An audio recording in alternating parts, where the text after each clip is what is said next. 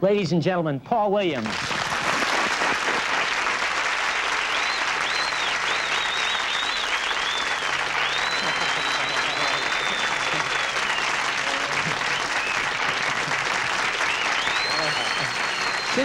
Since it happened to come up, Paul, do performers in general pay any attention to what critics have to say? I try to keep a single-edged razor right close to the bed, you know. I don't take the kind of chances you just took, you know, that generally but it does severe emotional damage, you know, when somebody says that Paul Williams is a real, you know, at best, Carol Lindley look-alike who's, you know, boring to be around, and... You do look like her, though. Have you ever seen us together at the same time?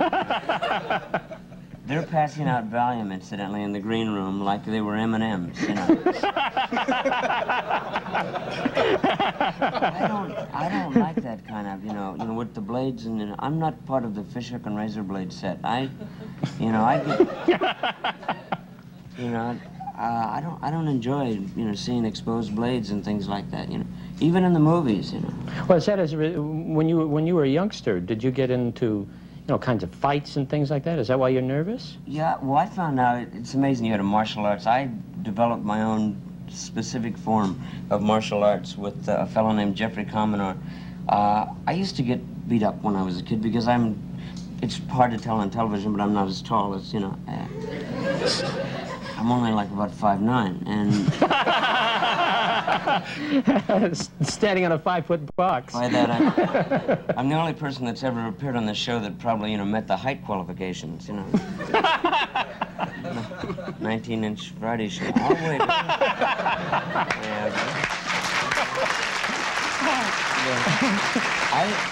I found something very unique about my childhood. I moved around all the time. I was generally the shortest kid and also the new kid, you know, in town. And I discovered that I never got beat up during the wintertime. And it was because I always had a runny nose, you know. Really, you know, people would go, oh, God.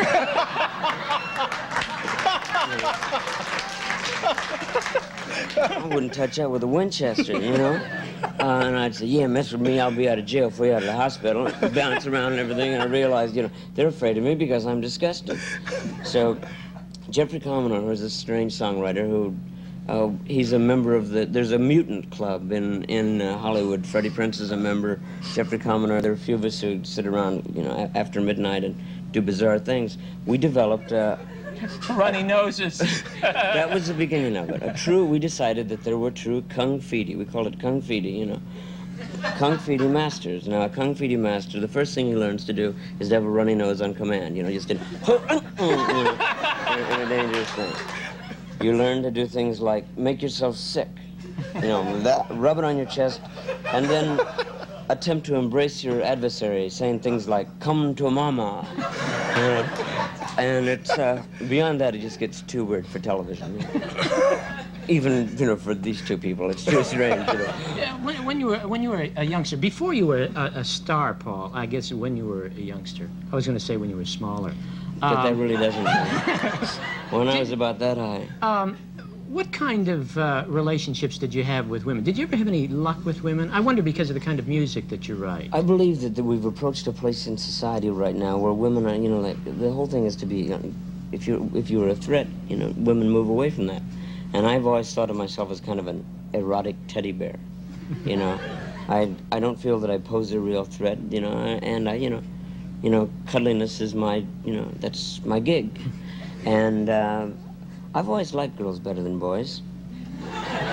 That's a physical preference, not a moral judgment, you know. I like them better. Before you were successful, did you have much success with women? No, I had, God, in those days it was so bad I had to get married. Well, then after...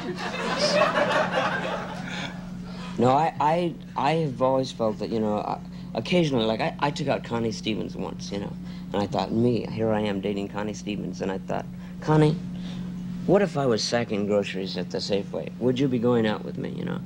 And by that, you know, just the concept of that, she left. I went home alone, you know.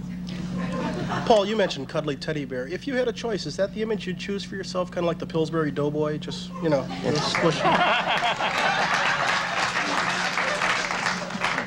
I honestly came to this town to be an actor. I truly believed that I was like the Montgomery Clift of the 60s and 70s. I find that, just because you feel like him, you don't happen to look like him, And Hollywood had one Frankie Darro, Well, when we come back, we're going to take a commercial break now, Paul, but when we come back, I'd like to pursue that business of the kind of image you thought you had in order to want to become an actor. We'll be right back after this message.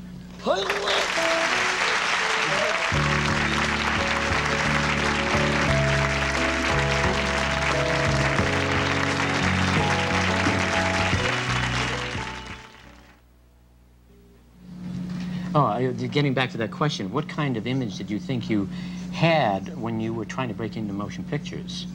I sense that there was a certain animal magnetism that, could not be denied.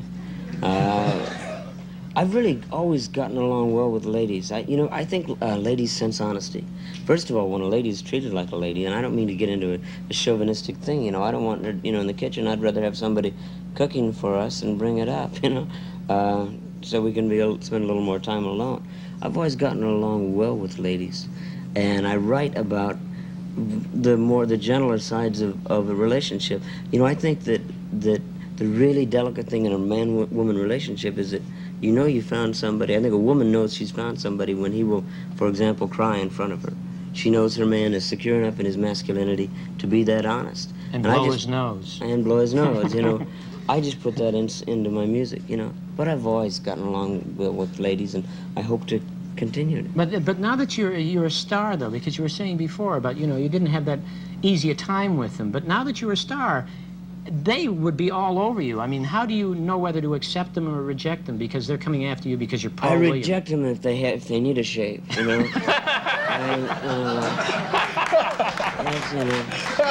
I say, I reject you, you need a shave. No, I love it. We're just, in the last 6 months to a year, we're starting to get that thing with the audience that is going, yeah! And I go, yeah, backwards. It's wonderful. I love it. I'll tell you, Paul, what Brian and I did when you left that note upstairs for me, which was very nice for you. We took it down to a lady named Kitty White, who is a graphologist, and we just for kicks, we had her analyze. God, I had a rush. Analyze your handwriting. She gave us an hour and a half reading on you. It was incredible. The word "little" showed up about 65 times in the reading, and so we just taking the highlights out of it. She says that you were an optimist. She said that you were highly emotional, and that if you did get into a bad mood, you wouldn't be afraid to let your nose run. No, she said that you wouldn't be afraid to display that. She says you're incredibly sensitive, and even your closest friends may not realize how sensitive you are, and that you're able to overcome resentments easily. Is that fairly accurate so far? That, as a matter of fact, is very accurate. She says you're a lot like Tom Sawyer in Huckleberry Finn. Better that than Becky, She says that you can make a big deal out of small things. She says, if you were doing commercials, you'd be great for the guy in the stagecoach in the gravy train commercial. No, it'd be a good commercial for you? Rowing the boat in Tidy Bowl. Can I use that? Yeah. And then, no, they can use your song. No, Paul, they can use your song while you're rowing. We've only just begun to flush. The flush. Yeah. She says you're very intuitive. She says that you communicate easily and that age and sex are no barrier, that you can be with anyone from 9 to 90. 2 people from 9 to 90 is even better. You are ambitious and you think big. You love music, have imagination and rhythm, and she says details are beyond you. She says you're a little unpredictable, love physical activity, could be a master in any sport, except maybe basketball. She said that you could Bad knees, they're too close to the ground. You'd be in labor relations, and however, this is the last thing she said. If you had a background in music an incredible performer. So I said, you know whose handwriting you're analyzing? And she said, who? And I said, Paul Williams. And she said, who's Paul Williams? Is that remarkable? That's well, that's... Well, Kitty, now you know who Paul Williams is, and you're going to see one of the most incredible composers, songwriters, performers in the business right now. Ladies and gentlemen, Paul Williams. Paul.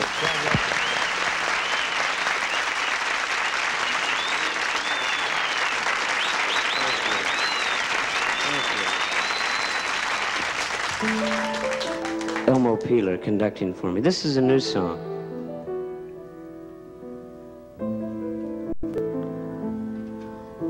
Loneliness takes the romance out of falling stars, fills the wishing wells and fills the bars, run and hide the scars of loneliness.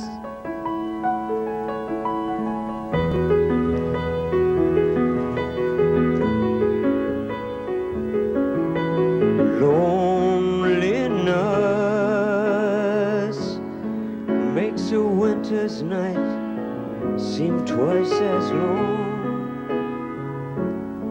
makes the summer sunlight much too strong. Nothing's really wrong, it's only loneliness. So stay a while, we both have stories that are hungry to be told.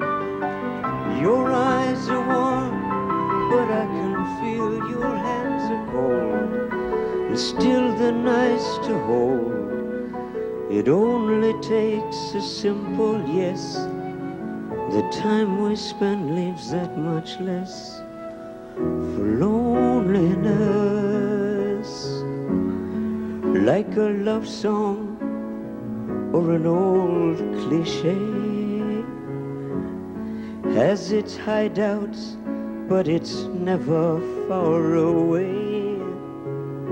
Look around, you found it's only loneliness. So stay a while, we've worn the night away, and now it's almost done. If you could stay, a bit of breakfast might be fun.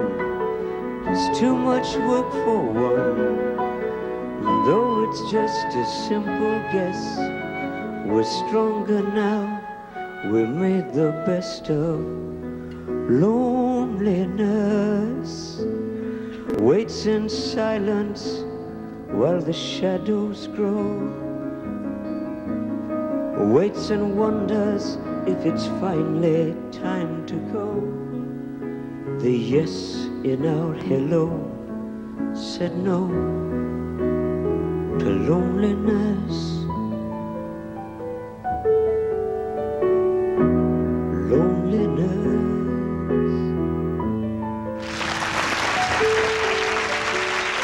Paul Williams.